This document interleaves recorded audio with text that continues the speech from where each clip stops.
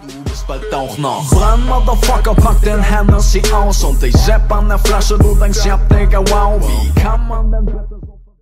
So before we begin this tutorial, I just want to say that this tutorial works with all Blender templates, so you don't have to worry about it not working. The first thing that you need to do is download a free program called Blender. There's no viruses, so you don't have to worry about that. The next thing that you need to do is find an intro template that you want to edit. You can find a lot of templates on the Top Free Templates website, as well as the Top Free Templates YouTube channel. All the intros are free to download, so choose one, then open up Blender. So once you open up Blender, this will be the page that you will see. So to open up your intro, all you just need to do is go to the file and then open, and then find wherever you saved your intro. So I saved mine on my desktop, and then Blender intros, and then it's right here. So you just need to click on it and then go to open Blender file, and now you've opened up your Blender intro. So in order to change the text, all you just need to do is right click on the text and then click tab, backspace, and then type in whatever you want to type in. So I'm just going to type in Top Free Templates and then click tab again. Some intro templates will require you to do this 2 times because there are sometimes 2 text layers, so you have to do it to both layers. So now if you wanted to change the font, all you just need to do is head over to the F icon here, click on it,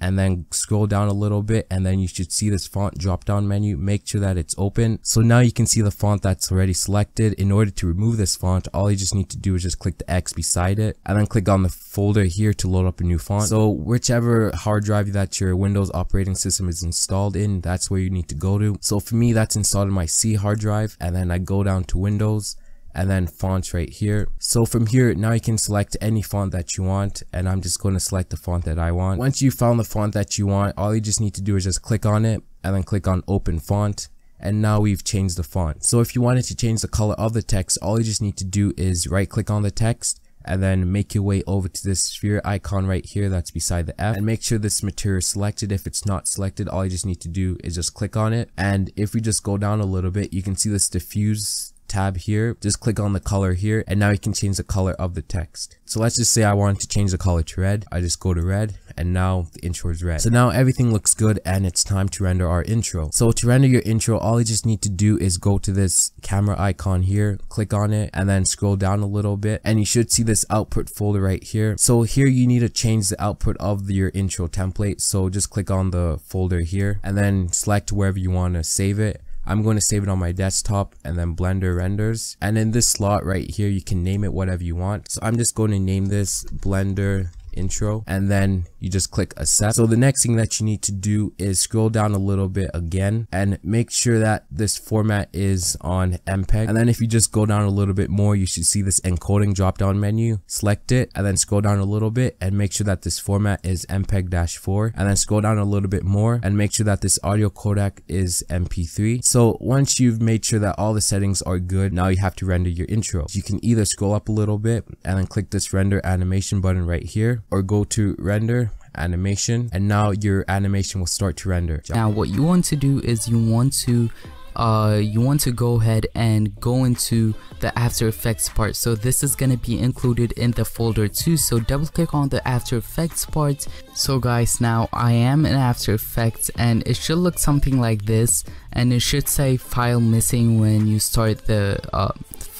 After Effects, because we have one file missing, and we're gonna replace that with the one that we just made. What you want to do is you want to click on the template folder, and it should drop down a menu, and it should drop down this 2 things, and you want to replace this colorful thing, the PNG.